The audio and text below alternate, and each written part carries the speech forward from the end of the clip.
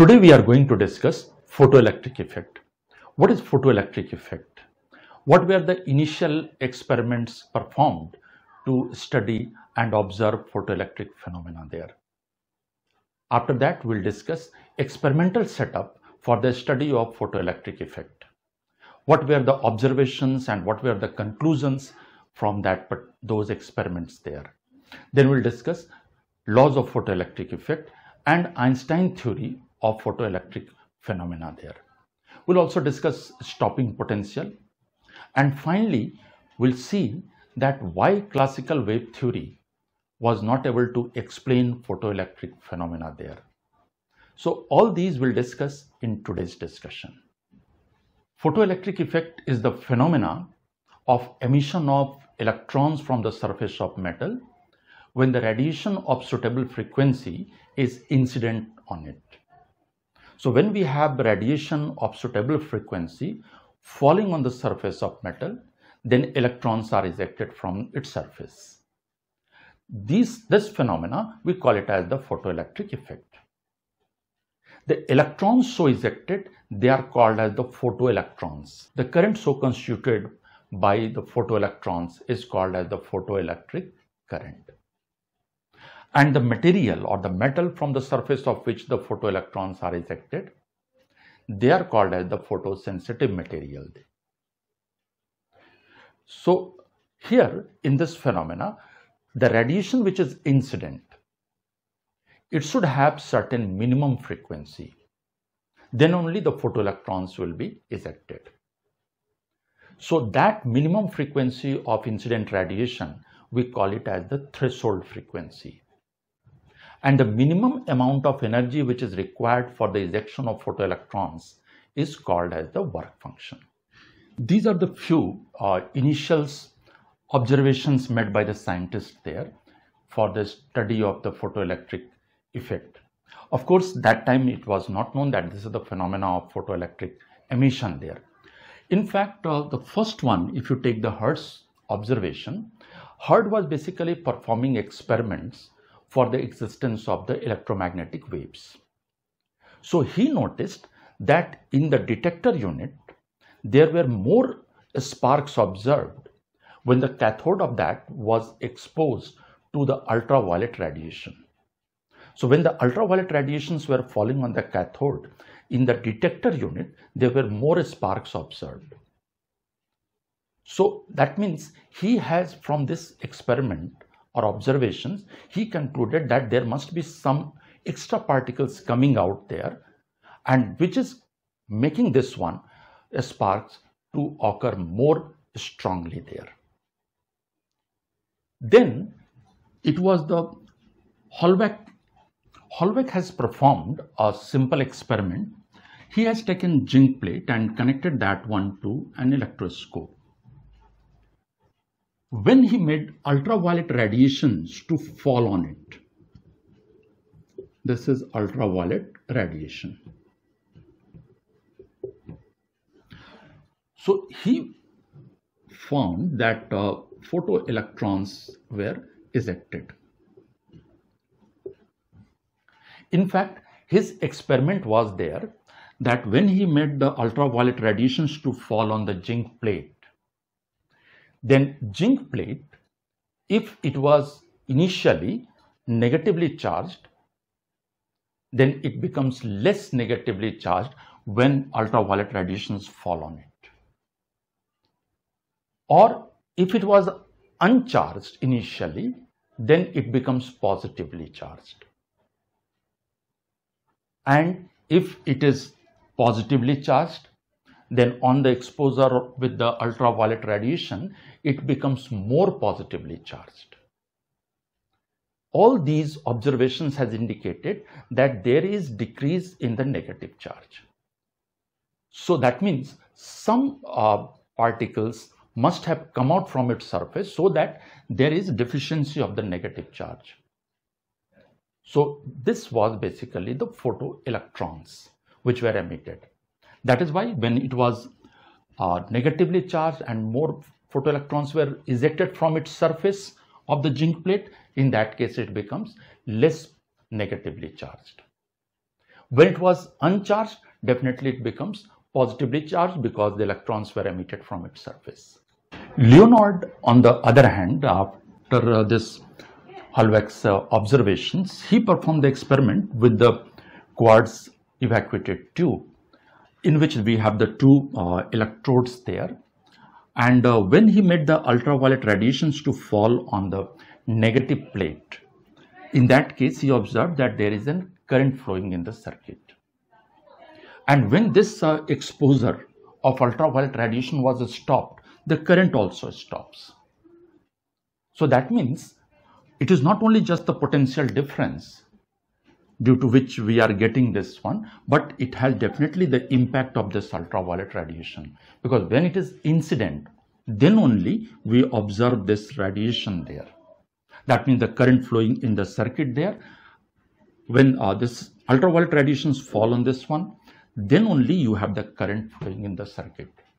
And of course, in the other case, when there is exposure stopped, then there is no current flowing there in the circuit.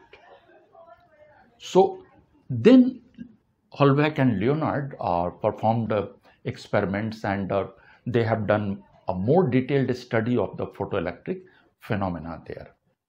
This is the experimental setup for the study of photoelectric effect. Here we have the evacuated glass tube. This one has two electrodes connected there, two metal plates are connected there. So one is your C and this is your A.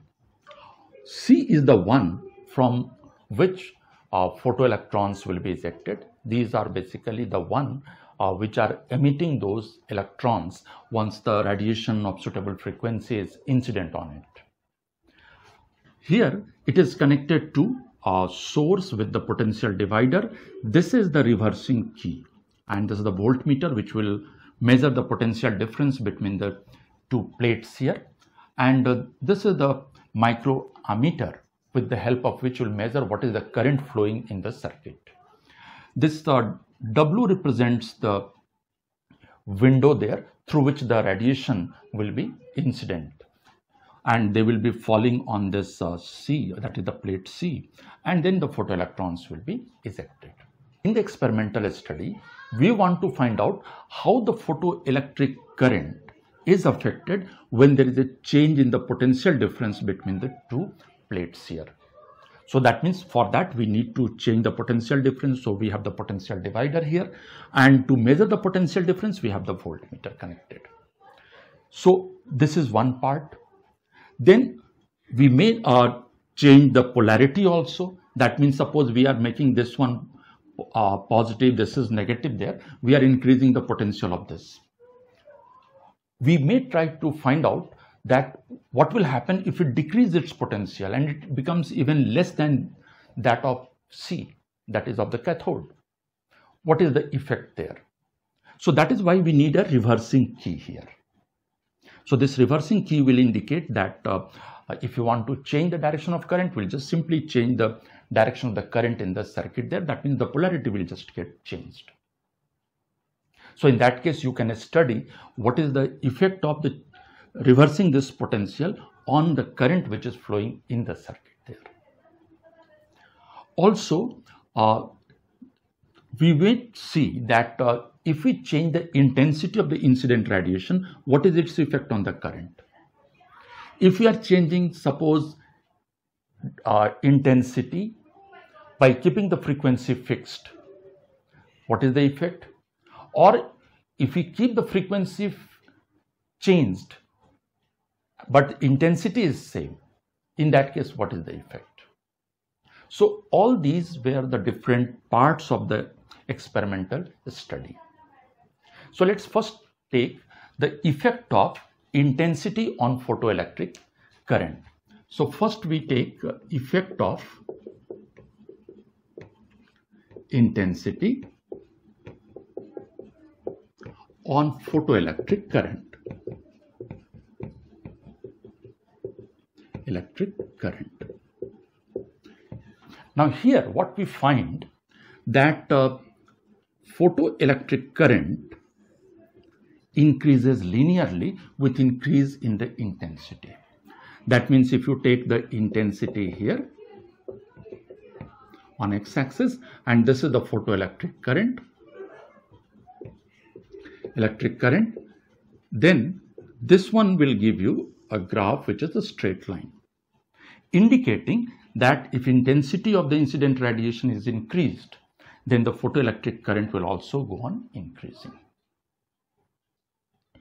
Another is the effect of potential. Let's now take effect of potential on photoelectric current.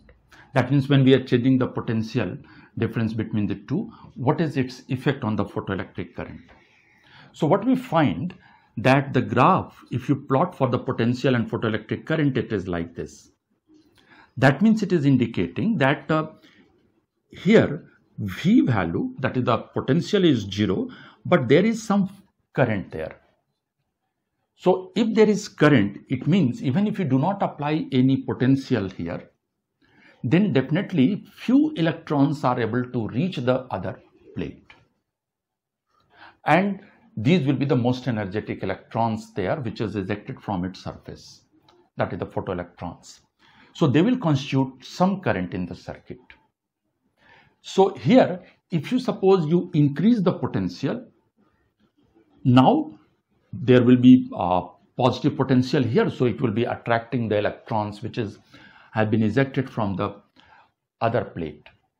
So now the number of electrons reaching the other plate will increase, so the photoelectric current will increase. You increase the potential further, definitely the photoelectric current will go on increasing.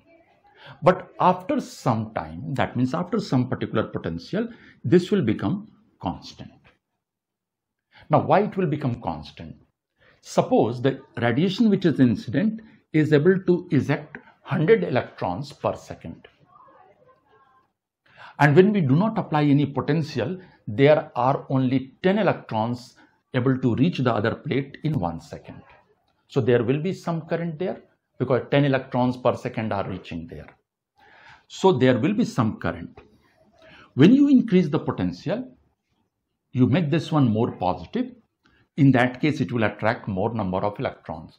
So if earlier it was only 10, now it may be 20, 30, 50. So that way the number of electrons reaching per second on the other plate will go on increasing. So photoelectric current will also increase.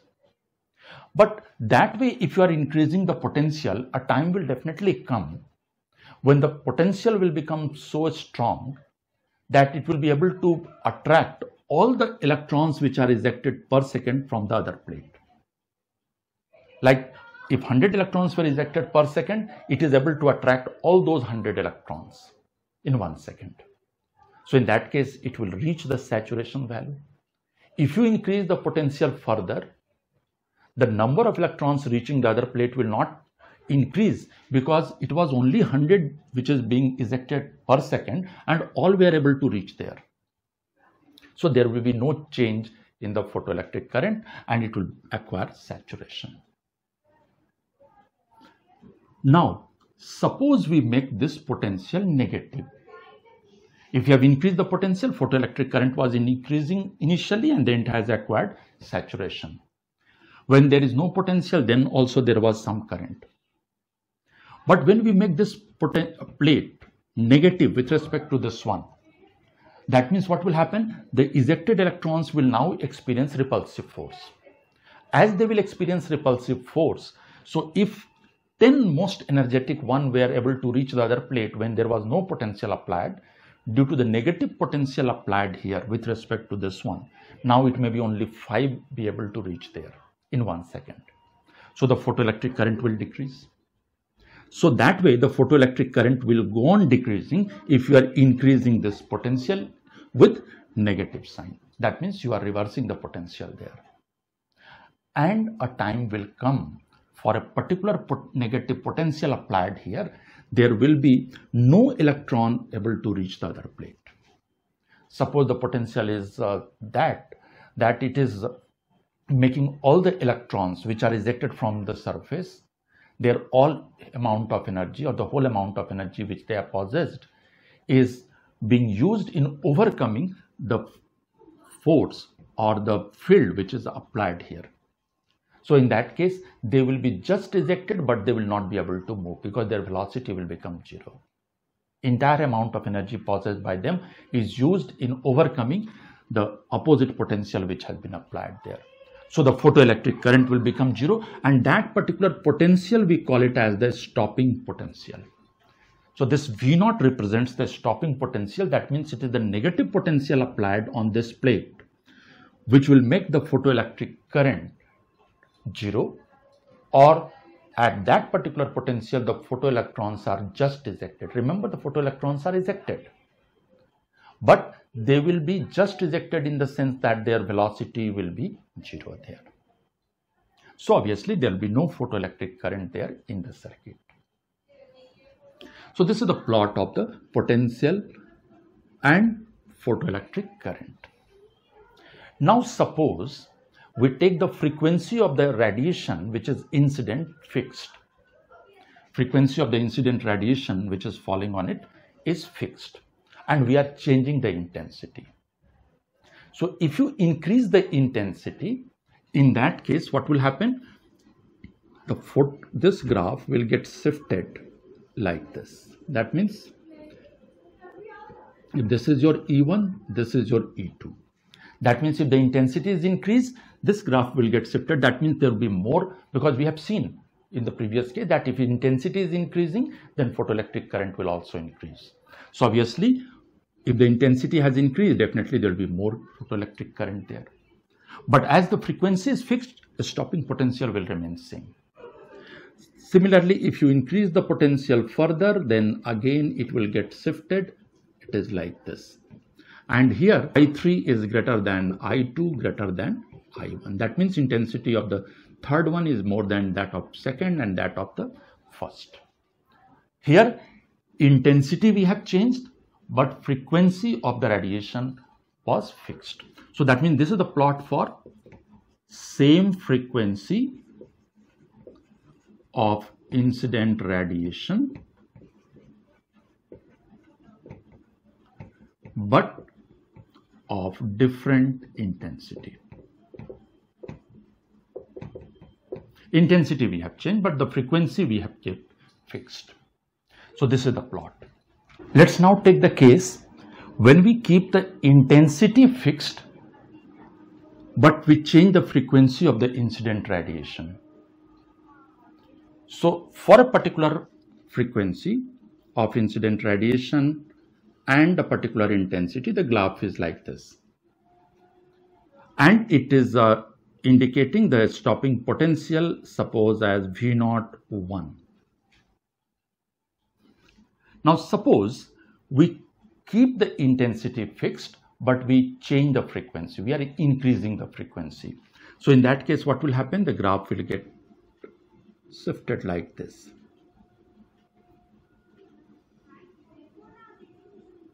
This is suppose for nu1, the second one is for nu2, and this is for frequency nu3. The stopping potential will be like minus this, minus V02, and this is your say minus V03. And nu1, nu2, nu3 relation, if you take, nu3 is greater than nu2 greater than nu1. That means if you are increasing the frequency of the incident radiation, in that case the stopping potential will go on increasing. So this is the plot for different same intensity but different frequency of incident radiation. Frequency of incident radiation. So this was found there in his experimental observation. Of course, one basic observation was there, that when the radiations are incident on the surface of photosensitive material or certain metals there, then the photoelectrons are ejected only when the incident radiation has a frequency more than certain minimum frequency. So for a particular metal, for a particular photosensitive material, it has a particular frequency of incident radiation required. then only the photoelectrons will be ejected. If the incident radiation has frequency less than the threshold frequency or that minimum frequency, in that particular case, no photoelectrons will be ejected. No matter how long you expose that, no matter how strong the intensity of the radiation is. It will be ejected only if the incident radiation has frequency more than the certain minimum frequency that we call it as the threshold frequency. So these were the experimental setup there and the observations what we get in this photoelectric effect study. Laws of photoelectric emission. The photoelectric current or the number of photoelectrons ejected per second is directly proportional to the intensity of incident radiation, provided it has frequency more than certain minimum frequency for the given metal surface. On a particular metal surface, if the radiation is incident, first thing is that it should have the frequency more than certain minimum frequency, that is the threshold frequency. So there the photoelectric current will be directly proportional to the intensity. Here it will not depend upon their frequency, in the sense that means it should have the frequency more than certain minimum frequency, but this photoelectric current will be depending only on the intensity there of the incident radiation. And second is that the maximum kinetic energy of the ejected electrons is directly proportional to the frequency of incident radiation, provided that it is more than certain minimum frequency or threshold frequency for the given metal surface, and it is independent of the intensity of incident radiation. Normally what happens, we expect that photoelectric current will be depending upon the frequency of the radiation, but it depends upon the intensity. Secondly, we expect that the kinetic energy of the ejected electrons should depend upon the intensity, but basically it depends upon the frequency of the incident radiation there. Of course, in all these cases, we are assuming that the radiation which is incident has frequency more than threshold frequency. Of course, in many books you'll find that one also written as a law, but this is not a law, it is an observation. Because if suppose you have to verify the laws of photoelectric emission, in that case you will be basically verifying these two. Of course, one more very important observation is there, that the ejection of photoelectrons is an instantaneous process. This is very, very important, because this one has led to the failure of the wave theory. So here what we are taking, that the ejection of the photoelectrons is an instantaneous process. The moment the radiation is incident, immediately the photoelectrons are ejected there. So these were the laws of the photoelectric emission there. Let's now take Einstein theory of photoelectric emission. Einstein has assumed this is basically an interaction between the photon of the incident radiation and the electrons of the metal surface which is getting emitted. So first part is there, it is the photon interacting with the electrons there. And second thing is there, that the photons, each photon will interact with only one electron there. When the radiation is incident, in that case what happens, it will be having some energy. So in that case it will try to interact with the electrons, and electrons will, once they will receive that energy, they can come out of its surface. But for that ejection, it requires certain minimum frequency of the radiation to be incident. So when a particular radiation is incident of suitable frequency, that means it should have the frequency more than threshold frequency, a part of that incident energy will be used in ejecting photoelectrons, and the remaining amount of energy will appear in the form of the kinetic energy of the ejected electron. Let's suppose we have h nu as the energy of the incident radiation. This one is falling on the surface of the metal. So this one will, a part of this incident radiation will be used in ejecting electrons, that we call it as the work function. That is the minimum amount of energy required for the ejection of electrons. So this is your W naught plus remaining amount will appear in the form of the kinetic energy of the ejected electrons. Of course, we take that one that it should have the maximum value of that kinetic energy. Let's do it further. H nu we have taken as the energy of the incident radiation. Work function, we can write it as your H nu naught. This is nu naught is the threshold frequency.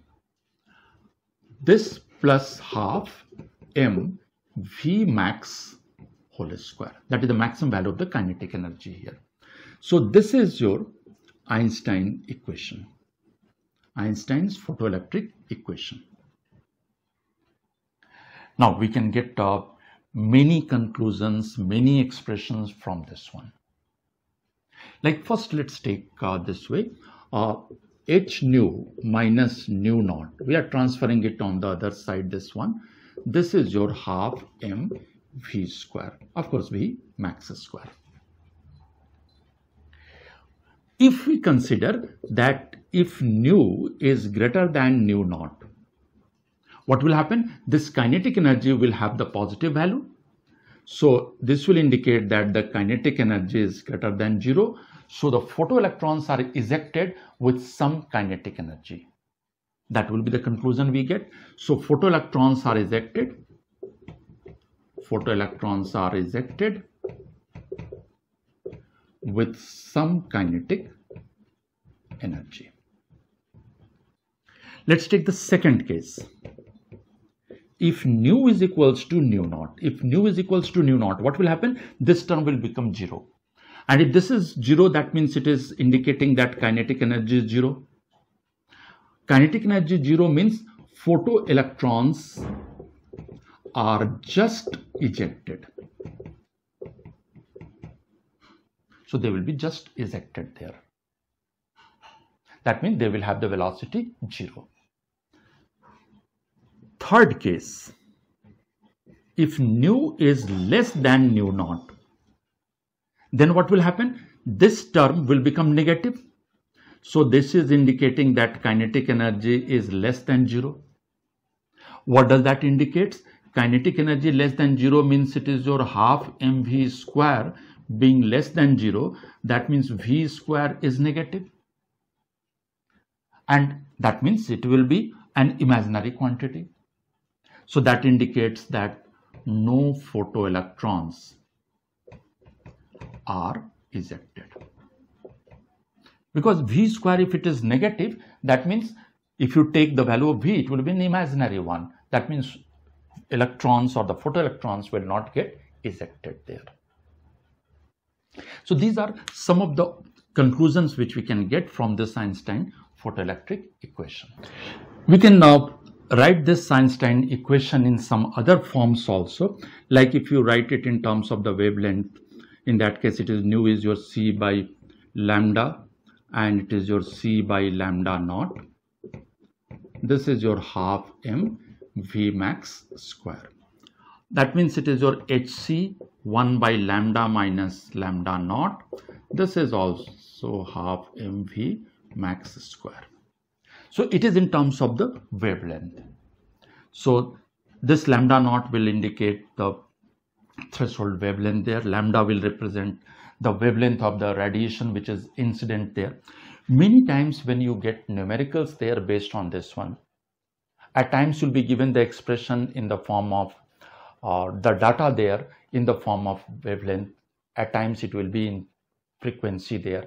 So you should know all these expressions there so that whatever data is given, you can use the corresponding equation there for the simplification and get the final result what is asked. Let's now take a stopping potential. A stopping potential we have defined that it is the negative potential that is to be applied so that it makes the photoelectrons to just get ejected, or that one will make the photoelectric current zero. That also we can say, because if the photoelectrons are just ejected, they are not moving, there will be no photoelectric current there. So in both ways we can define this one. Now let's see how we get the expression for this stopping potential. Suppose E is the charge on the electron or the photoelectrons, and V naught, we take it as the stopping potential. So E into V naught will indicate the energy which is associated with this negative potential or the stopping potential. That means the photoelectrons which are ejected will have to do work of this much amount to overcome this reversing potential. And suppose I assume that the kinetic energy of the ejected electrons is your half mv square. That means this entire kinetic energy will be used in doing work against this stopping potential, where the energy required to do work against this stopping potential will be your EV naught. Kinetic energy is half mv square, so these two should be equal. So this will be the basic relation between stopping potential and the kinetic energy there. In fact, it is your EV naught that is equal to kinetic energy. Now from Einstein equation, we know that h nu minus h nu naught, that was your half mv square. Of course, V max V, right? But this is the expression there. So that means if I substitute it here, then what will get? H nu minus h nu naught. This is your E V naught. Or V naught, we can write H by E nu minus H nu naught by E. This will be the expression. Now you see that this H by E, this is a constant, Planck's, this is your Planck's constant, and this is your charge on the electron. So this is a constant. Here also H nu naught will be constant for a given material there, and E is the charge on the electron. So this is also constant. So here the variables are like frequency and the corresponding stopping potential there. So this will be in the form of equation of a straight line, and it is basically in the form y equals to mx plus c. So this one gives you relation between a stopping potential and the frequency of the incident radiation, and this will be basically a graph of a straight line, because the equation will be like in the form y equals to mx plus c. If you plot this graph, like suppose if you take a stopping potential and frequency there, and we are plotting it, suppose the frequency is here on x-axis, on y-axis we have the stopping potential, because it is your y equals to mx plus c. So its graph will be like this. It will be a straight line, and this will indicate E. Now this is the graph, and if you produce it in the backward direction, it will be meeting here at the point A. Here you can see that if I assume V naught 0, that means a stopping potential you are taking 0 there. Where it will be 0? In that case, you can get this particular one from this one graph there, that at what point this stopping potential is becoming 0? At this one. So here, if you consider the frequency, and what is the frequency here? This is your nu naught. So here, see, if your incident radiation has frequency nu naught, in that case, what will happen? This h nu naught by E. This is minus h nu naught by E. So V naught will be 0. Now, what other thing what we can get from this one? This graph This is in place of m. So the slope of this graph, this is your h by e. That means if you take the tan theta, in that case it is your h by e. Whereas y-intercept,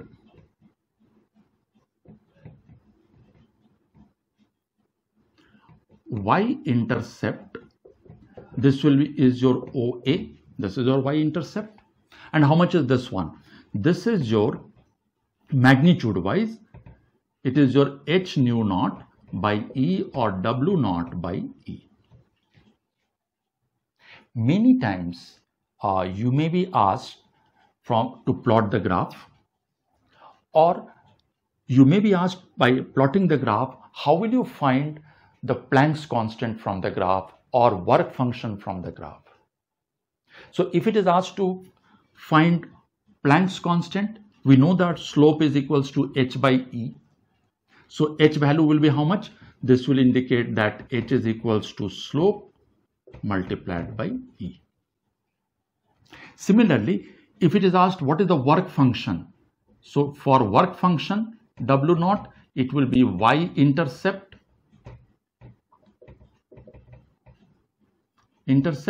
multiplied by E. So from that we can get the work function. So this is the plot of stopping potential and frequency, and how we can use this one to find Planck's constant or work function from the graph. Let's now discuss failure of classical wave theory. Like initially it was believed that light has got particle nature. That was given by the Newton in his corpuscular theory. And he was able to explain initially the phenomena of the reflection and reflection using his corpuscular theory. But then there were many phenomena known which are indicated only by, or which are represented or shown only by the waves, like the interference, diffraction and other, and light was showing these phenomena. So then they tried to find out that whether the light has got wave nature or not. So Huygens has given the theory, and from his theory he has proposed that light has got the wave nature, and in his theory or using his theory he was able to explain not only these complex phenomena like interference, diffraction, but he has also proved the basic laws shown there for the reflection and refraction. So we can prove laws of reflection and refraction using Huygens theory.